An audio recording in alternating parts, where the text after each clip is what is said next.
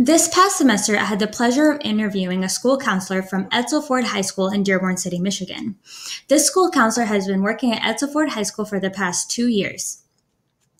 Edsel High School has 1,378 students from 9th to 12th grade. In 2013, they were listed as a priority school. What this means is they were in the bottom 5% of a top to bottom list of all public schools in Michigan. If you are labeled a priority school, you are then mandated to implement a redesign initiative. During this redesign initiative, they had reconfigured the counseling department, and that was when Ms. Mohammed was hired, the school counselor that I had interviewed. Fortunately, by 2016, they were removed from the bottom 5%. However, there are still concerns that we need to address in Edsel High School. One of those concerns is student performance on state tests. So this means academic proficiency. This graph shows the percent of students meeting academic standards, scoring proficient or advanced on state tests such as the MSTEP, the Michigan Access, and the SATs. So in the orange here, it's the state average, whereas the green here is the Edsel High School student scores. We can see on this chart that firstly, the Edsel High School is scoring below state average, 6% below here. We can also notice that they are decreasing through the years. So this is a red flag.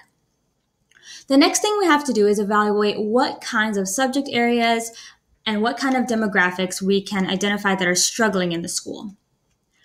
We see here that in all students for English language arts, student performance is not so much of a concern because they're still scoring 2% above state average. However, they did decrease from their 2014-2015 scores considerably.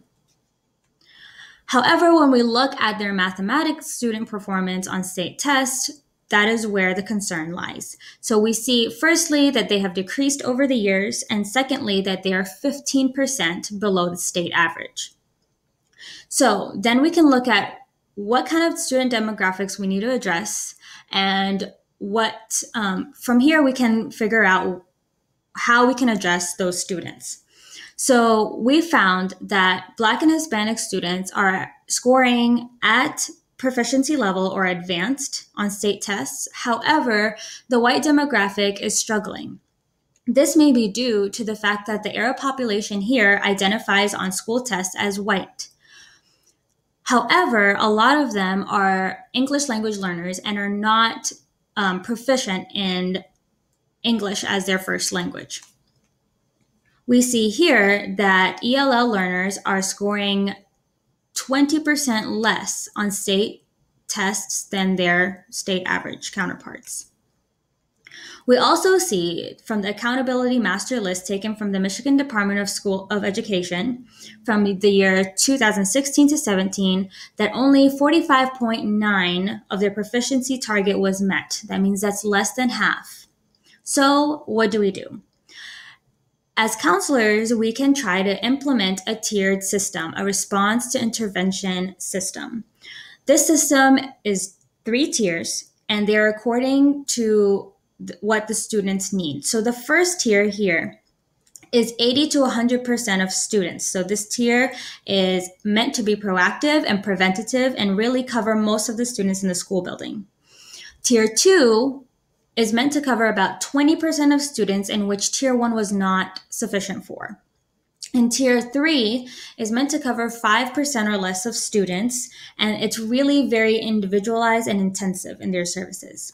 So tier 1 interventions, what does that look like? So Edsel High School, when they implement their redesign, they actually added a 7th hour for all students.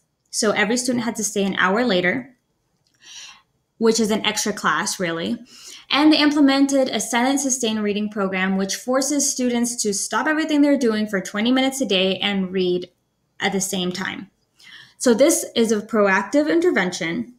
However, we need to address math interventions. As we can see from the data, needs a little bit of help, right? So what counselors can do is they can go into staff meetings and train staff on how to integrate math fluency exercises in classes. So that doesn't only have to be math classes. It could be science classes. It could be ELA classes, English language arts classes, in their nonfiction writing. It could be any relevant class. So one way we can do that is implement the academic intervention planner, which is for educators. Now, this planner, designed by Jim Wright, is meant to help integrate tier interventions into lesson plans. So one of the examples is like peer pause math competency exercises. And so teachers can easily integrate these math fluency exercises into their lesson plans. Another thing counselors can do is go into classrooms and present a study skills presentation. This presentation will also have translation for students that are ELL. And these are basically 10 to 15 minutes study skills presentations based on evidence of really productive and successful study skills. Tier 2 interventions is for 20% of students who are struggling. So how do we identify those students? Well, we can use data such as GPA or SAT scores or even their grades in their grade books. So Edsel High School actually implemented a lunch study hall in their redesign. However, we can add to that by putting extra study halls during extracurricular hours in which they can get tutoring services by contracting tutoring services to school sites to help students actually get extra help that they need. And a translator should also be there in those hours so that they can help ELL students. Counselors can also address students by having once a week organizational study groups. So these are specific study groups with specific students that are struggling. They can be referred to this group or they can be identified through data. And another Tier 2 intervention is having SST meetings, which are student support meetings between parents and teachers and counselors and administration to really put in place an action plan for the student. Dual enrollment should be encouraged for students, and that would be addressing two types of students: gifted students who would like early exposure to college classes, and struggling students who would maybe need some credit recovery.